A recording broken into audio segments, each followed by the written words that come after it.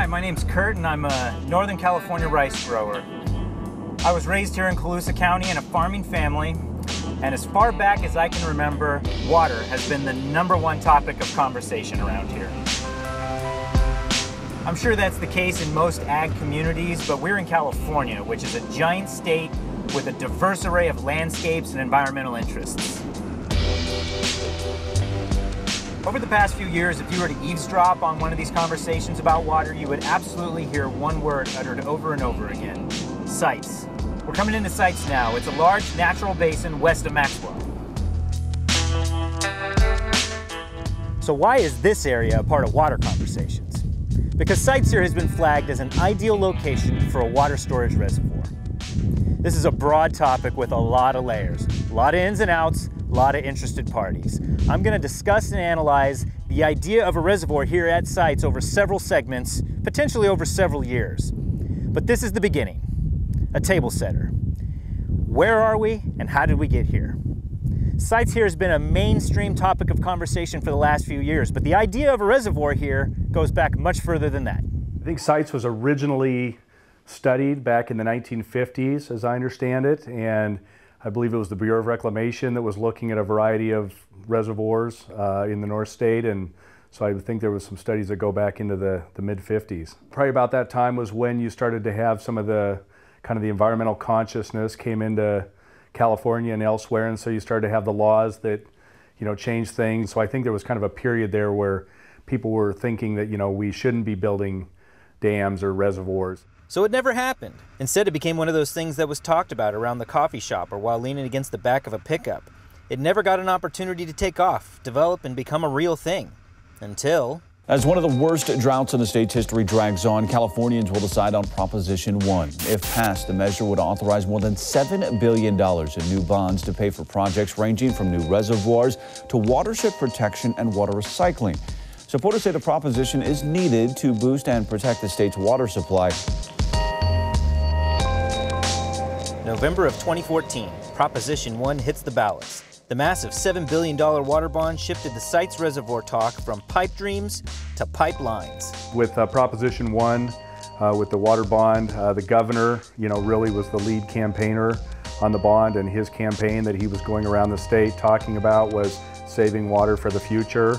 Proposition 1, it's there to save water. This is serious, important measure that's not just about storage, which it is, but it's about restoring the habitat. The voters got on board. The measure passed with 67% saying yes. The people that know the water side of the equation absolutely knew that Sites Reservoir was kind of, you know, one of the projects that was right at the top of the list that was being considered during the legislative discussion that led to the water bond. Sites Reservoir was clearly on everybody's mind, and that was the, you know, the reservoir that was talked about. So yeah, Sites Reservoir was always, I think, kind of seen as why we need Proposition 1, and I think a lot of people supported Proposition 1 because of Sites. So clearly a lot of people think a reservoir at Sites makes sense. But how would it work? Presuming the bond money comes through and Sites is constructed. Functionally, it's pretty simple. It's near the Tehama-Colusa Canal and the Glen-Colusa Irrigation District canals. So that's obviously a big part of this, is being able to utilize those existing canals, which have state-of-the-art fish screens on the Sacramento River, and obviously are operated in a real sophisticated manner, to be able to integrate those into a Sites Reservoir project. If we would have had Sites Reservoir in 2015 alone, we would have had an additional 410,000 acre-feet of water that could have been put into Sites just from 2 storms. The big December storm and then the February storm. You know, it sure would have been nice in this kind of a year to help, you know, not only with the fish and the birds, but obviously taking some of the pressure off the farms and helping with some of the needs in other parts of the state. So there you go. Seems like a no-brainer, right? Let's build the thing. It's been a year now since the bond was passed. Surely there's a lot to show for it. Well, maybe not so much in terms of construction. Not even a shovel scoop has been pulled out of the basin since November of last year. But a lot is happening. People are getting organized and putting together proposals to acquire some of that bond money to build Sites. Organizations have been formed. Organizations like the Sites Joint Powers Authority.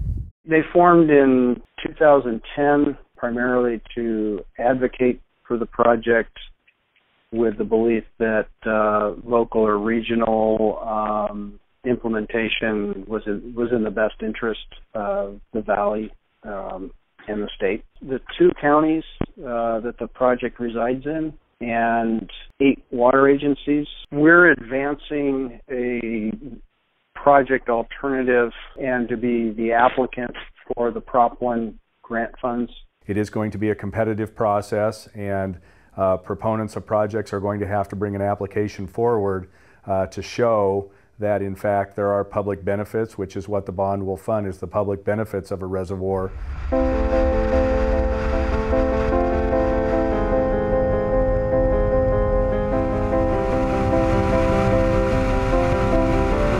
The goal at this point is to tap into that bond money and put it towards sites to help get the reservoir built. But what needs to happen to accomplish all of that? And who's the gatekeeper on the bond money anyway? And how do all the people of Northern California feel about how this last year has gone? We'll talk about all of that next time on Building Sites.